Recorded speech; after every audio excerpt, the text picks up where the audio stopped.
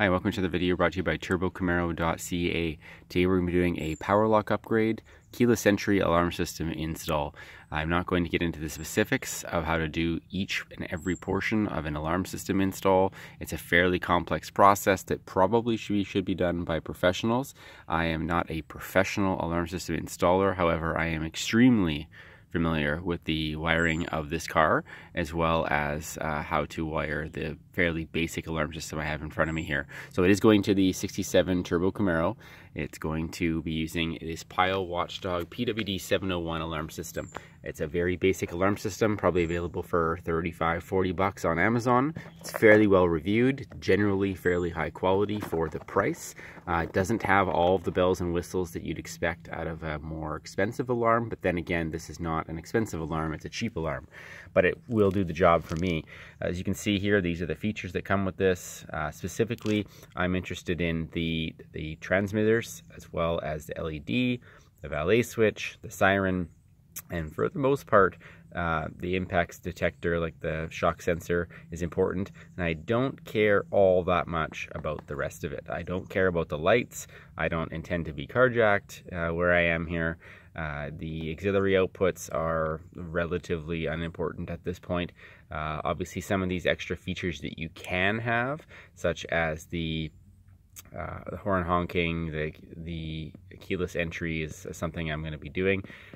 It's the illuminated entry, all these other things, for the most part, I don't care. I am inevitably interested in remote auto start. However, that's not something that I can do right now, or not for the maybe distant future, but we'll see. Either way, this is the alarm system. I'll do a very quick unboxing here. Again, not going to get crazy with this with you. 6-tone siren, again very basic, 2-wire hookup. There's the actual alarm system module, the antenna coming off of it. You can see the harness will go into there, as well as some of the other optional wiring. And there's the harness there. It's got some inline fuses for the lights and things. You can see this is for the door lock actuator to relays. And there's the shock sensor with the little adjustable dial on it. And little bag of goodies here. Trunk pin, specifically so that you can, trunk or hood I suppose, pin so that you can have it ground out when you open or close the hood of the trunk, allowing the alarm to go off. Because I have now the brand new hood locks, I don't need it for the hood. I'm going to be putting it in the trunk so that I have protection all over. And some other random wiring, there's the LED, I think it's blue in this kit. And I have not really sure what that is at the moment. And the valet switch. And obviously you'll want this to be able to do some programming and things like that. And then pretty much the favorite part about the whole kit is the actual fob. As you can see here, it's discreet but classy. Fairly solid in the hand, like you'd think it would be a cheap piece of junk for the cost of this alarm. I don't actually care all that much for this little keychain thing, but the buttons, you know, like it's lights out blue, there's nice and chrome. Again, it's obviously not suitable necessarily for a 67 Camaro. However, if I was going to pick a modern style black fob, this was probably what I would pick. I think this is nice. I've looked at some of the other kits by some of the more expensive ones, and they look like crap, and I'm not interested in that. So these are nice, and that was pretty much a driving factor for buying this whole kit. So that's what I end up with. Something I recommend, not to try to drag on too much already, but get yourself a wiring diagram if you're going to jump into this. As you can see here, I have one of these fancy color-coded ones, keeping in mind it's a 67 Camaro. As you can see here, this is a 69 Camaro diagram. Some differences in the wiring specifically for me for the lights, but I don't intend to install the lights, so it doesn't matter. For the most part, you can see here, it actually is color-coded for each individual wire. Now, again, 67 Camaro, it's a very basic wiring setup compared to that of a modern vehicle. So a modern vehicle, you might need like 4 of these sheets to be able to actually have all of the wires on one sheet. But for me, this is pretty much the entire car, and it's on one sheet in all these colors. It can be a little tricky to figure out, but again, it's pretty much a mandatory thing to be able to decipher the alarm system install. Something else to consider, the actuator install, I found a little diagram on a site that had a general idea of the placement. This is actually very similar to where they're going to be installed, and that gives you kind of an exploded idea on it. I pretty much copied this for the passenger side already, and I'll be showing you the driver side. Then I went ahead with the diagram and the alarm system manual and sort of did my own little rough idea of where I thought that the wires should probably go. At least that way I'm not out here blind trying to figure it out. So you can pretty much plan the install before you even get started. If you're intimidated by this or this, then I would honestly leave this to a professional. It's not something you're going to want to do. The two wires that I mentioned earlier, the green and blue, that come off of the alarm system module go to relays. Those relays are not included. So this kit, as much as it, yes, can do keyless entry with the fob, that's not something that it actually does out of the box unless you already have power locks. So I need to upgrade from my manual locks to power locks, and that's what I have here. So I got myself 2 relays. These are 5-pin single output relays, very basic, common thing. I have wired them up already and soldered what I had to solder to make them so that they're going to be basically ready to install in the car. Obviously I have to mount them somewhere, but I've got my ground. I've got the power wire here ready to be hooked up to wherever, and then I've got the signal wires that are going to come from the alarm system itself, and I'm pretty much ready to go. Alarm system signal, of course, and then to the actual actuator. These are the actuators I'm using. I think the brand was Dial on Amazon. Not a super expensive brand, fairly well reviewed, and they're supposed to be a heavy duty actuator. Who knows for sure. Keep in mind, bullet connectors, more of a modern connector than what's in my car. Had to actually go out and buy some bullet connectors to be able to actually use these with the stock connector. I could have cut them off and of course used other ones, but I don't mind these, and you can still heat shrink over them fairly easily. So there you go. That's what I'm going to use. It's just a 2-screw, 2-wire actuator with the relay setup, and of course the wiring for the alarm. Let's get started on the door lock install. Okay, we're just over here at the driver's side door. You can see here I've already removed the door panel. I had removed the window latch, door handle, and then there was an armrest as well. And then behind that I had a plastic membrane that I just secured with duct tape. It actually held perfectly well for the last couple of years. Some of the duct tape won't come off even all that easy, so I'll have to play with that later. But either way, I want to get into the actuator install. It's pretty tricky if you've never done one before, because it's hard to identify the best location for how you're going to have it actually engage the lock or disengage the lock, and then as well as making sure you're mounting it in a location that isn't going to interfere with anything else. In this car it's relatively straightforward because there's not a lot going on. There's so much space between the door and the door panel. There's lots of place to work around. However, you still got some things to think about. So these are the actuators you saw earlier. What I want to do is mount it in this configuration behind the door. The reason for that is that the motor is towards the back. It's less likely to be exposed to any kind of brackets that's right here, and it just seems to line up just right doing so. So you can see I've actually already drilled the holes that I'm going to use behind the door frame. So obviously it's going to go on the inside and go in this configuration. So in this position here, there's actually a little eyelet on the top. And with this eyelet, it actually has a rod, which I'll show you here. It attaches to the top of the actuator and it goes up. Now, it actually links to a rod that goes up further right into the actual lock knob. And so the rod comes down and then it goes into the locking assembly. So all I'm going to really pretty much do is just run my rod from the actuator parallel to the other rod, and then use, if I can find it, a little clip that just kind of basically goes around the one rod and the other rod together, and then you use the little provided screws and it joins the two rods together where you want to do it. The trick is to do it so that when you join the two rods, you raise the actuator or lower it all the way, one or the other. In this case, I've got it raised all the way. And then from there, you just have to make sure the lock is all the way up, so it would be unlocked. And then you install it. And then when you're done, when it goes to depress, it'll go all the way down. And of course lock it, and then it'll usually on its own it'll return under power to the sort of middle position, which doesn't really affect your lock because it's not under any kind of stress. And then from there, when you fire either up or down, it'll engage the lock properly. If you can actually connect to the rod of the existing lock, as I mentioned, or you can connect to an eyelet that exists maybe on your actual locking mechanism. So behind here on my car, there's a little eyelet sort of sticks out to the side. For me, it's actually kind of an awkward angle to get to it from down here if I want to continue to mount the actuators in this position. So I'm just going to go to the rod. The provided clip worked well on the passenger side, so I'll do it on this side.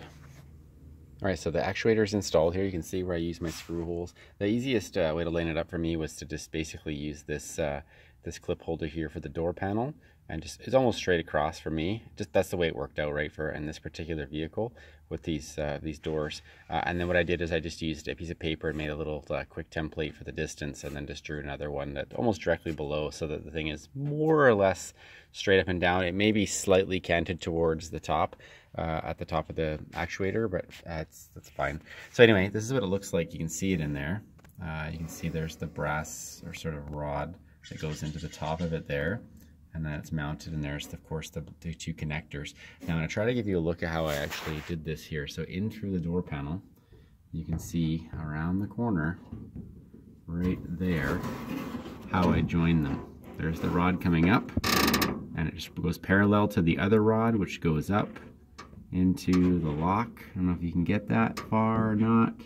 That's about the best I can do. And you can see here that it's just basically joined parallel, and then you just tighten those screws down. Very awkward to tighten the screws down, but definitely doable. Actually, there's a piece of a grommet on there that doesn't need to be on there. But anyway, that would have been for the door lock at some point. Either way, I'll take that off, and you can see there how it's done. Make sure it's all tight. You could consider some thread locker on those as well to keep them from coming loose. I made them as tight as I humanly possibly could, so if they do come loose, I'll have to disassemble and use some thread locker next time. But I'm overall pretty happy with that. Again, make sure the actuator is fully in the upward position and the door lock is in the upper position, and then you can screw it down, and then now you can see here, still functions manually, of course. But now I'll be able to use the ground and positive terminal to connect. So I'm going to go ahead and run some wires for that. Then you say to yourself, well, how do I get the wires from the door to the inside of the car in a vehicle that doesn't have power or anything? It's a good solution to that. You can get the rubber boot for your car that probably had a wiring boot for some version of your car that had power locks.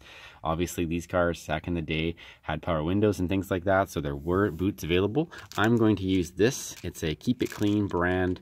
It's a braided stainless steel with billet aluminum door loom. That's what it's called. About $45 Canadian. To get two of these. I did one on the other side. I'm going to go basically drill a hole that will allow this massive, I think it's about a 3/4 inch thread here to go through the door, and the same thing on the other side of the kick panel. So unfortunately it does involve me removing the kick panel here, which is fine. They need some cleaning anyway. I'm going to go ahead and remove that. I've got a new switch to install for the dome light, which will be might as well go in while I'm at it, and then we'll get that door loom run. Okay, so the actuator's all wired up there. You can see I just used electrical tape, and I ended up using just butt connectors. I couldn't find another bowl style connector. So either way, I just recommend, no matter what you do with this, use high quality, good, like 3M brand vinyl electrical tape. Don't use the dollar store stuff. I know it looks the same. It's not the same.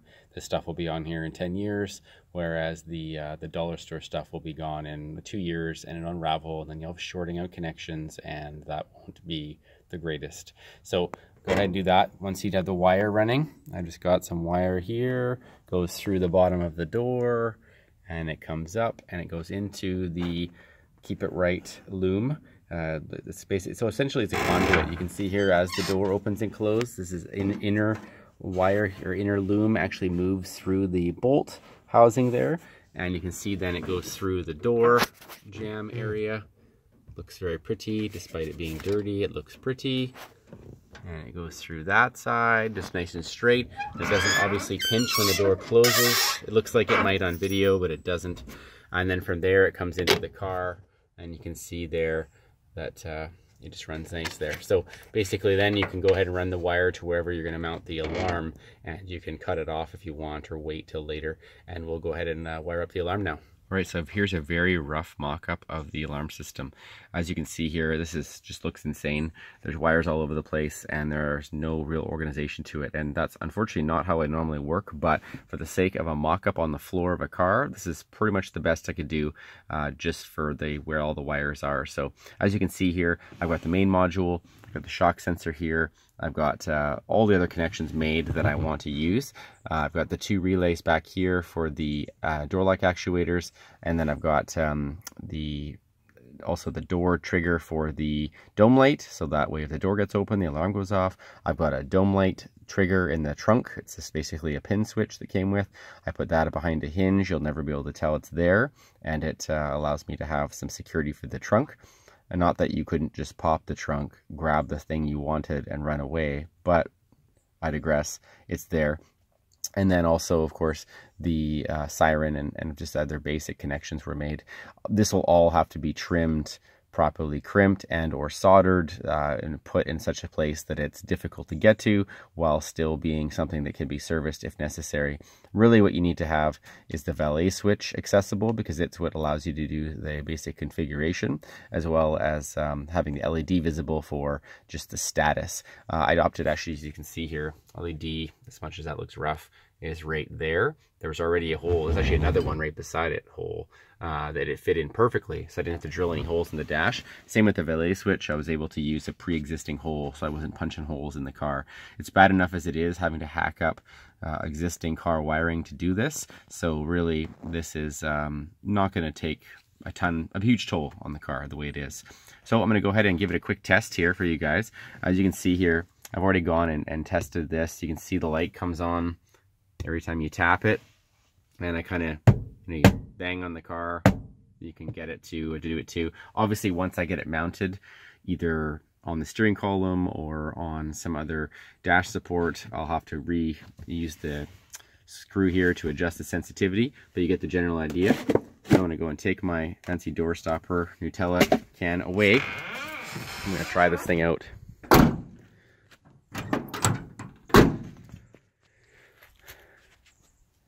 And doors are currently unlocked.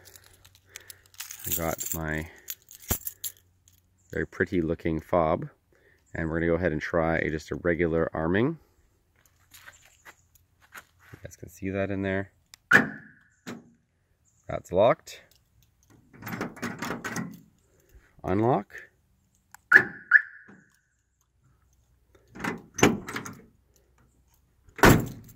And now, unlock, and let's try and break in with the key.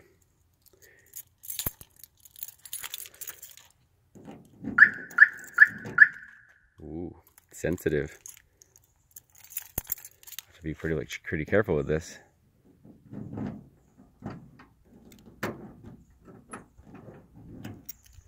All right, fob in hand. Let's open her up.